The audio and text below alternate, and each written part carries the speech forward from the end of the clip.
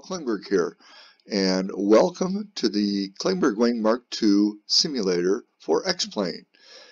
I hope you have your software loaded and brought it up. It should look like this. And in this video, I'm going to show you how to set up your files and set up the glider and get ready for that first flight. So let's get on with it. Okay, here we go. Loading up your Klingberg Wing Mark II into X-Plane is super simple. What you have here is a zip folder that I sent you, and inside that zip folder is the KW Mark II.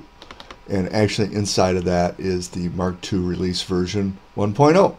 And to do it the easy way, you just get at this level and you click on this folder and you drag it over here to your X-Plane folder, and your file should look like this for X-Plane 11, and you just want to drop this right into the aircraft folder, just like that. And it transfers over. We'll go in, we'll take a look, make sure that it's there, and there we go. I have a previous copy there. We can delete that one. And there it is, right there. So we have the laminar research, which has all of the aircraft that came with your copy of X-Plane 11. And there it is, the Mark II Release 1. So at this point, you're ready to go. And let's go back and take a look at X-Plane and see how to set up the glider. So now that we have our file set up, let's get ready for a new flight. Go into your X-Plane manual, and you'll want to look at settings here, and you'll want to search through the settings and search for glider, and it'll show you how to do keyboard shortcuts, which will be very handy in flight. I'm not going to run through that here. I'll leave that as a exercise for the student. And let's get started with that new flight. So that opens a window that shows the aircraft that we have available to us. And there it is, the Klingberg Wing Mark II. The first thing we want to do is hit Customize. And you want to go in here, hit Weight and Balance. And you'll see that I have this set at my weight approximately. I'm right around 190 pounds, way too heavy. But you can go ahead and run it over gross, run it over 300 pounds. That'll just limit your red line. Just put in your actual weight there, and it'll fly appropriately. And set your center of gravity. Don't mess with it on your early flights. Leave it right here at 0. But you can set it nose heavy or tail heavy to fly slower or faster. The only special thing you need to know is that in X-Plane, it seems reversed. Plus direction is tail heavy, and the minus direction is nose heavy. Backwards in my mind, but that's how it's set up. But for your initial flights, just leave it set at 0. Okay, done with that. Then you go over, we're here at Torrey Pines, which is CA-84, dirt strip, just north of San Diego. Beautiful site for flying, flown gliders there for decades.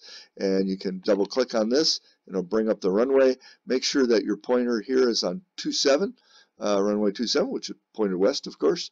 You generally don't want to be set up with runway 9, which is pointed east, unless maybe you're doing some kind of tow plane flight and you want to head on over to Miramar or something like that. Anyway, so we're set up for 27. We confirm that. Torrey Pines, you'll want to set up your weather. I like to have lots of visibility. Sometimes I set the wave height a little higher to give me some depth of field. And most importantly, you'll want to add a wind layer. I have that already in here, right here. And I have 15 knots coming out of the west, and it's at sea level. And why the arrow points this way, I don't know. To me, the arrow should point the other way for coming out of the west, but that's the way that it is in the software here. So runway's dry, everything else is normal.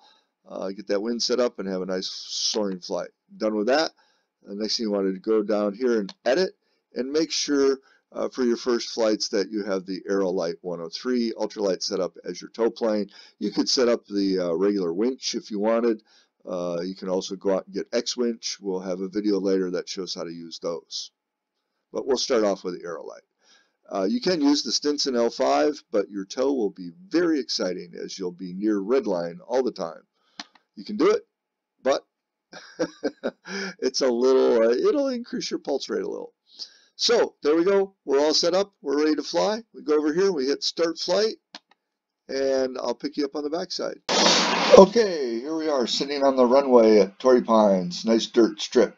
We see the Aerolite tow plane in front of us, and I have the game in pause right now. I'm going to do a quick little takeoff here, and then recommend that you go over and click on the link for the first demo flight, where you'll get a tour of the cockpit, all the controls, and how to fly an entire flight from takeoff to landing. So right now, let's just go ahead and take off, and then you can go over and enjoy that other video. Here we go.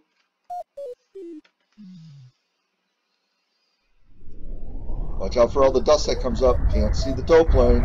Keep her going straight. I'm going a little crooked. Lift her off. There we go. We're up. Tow plane's up. Let's stay behind the tow plane. And we're heading for the edge of the cliff, and we're up on a wonderful flight. Here we go. Very exciting. And I thank you for watching.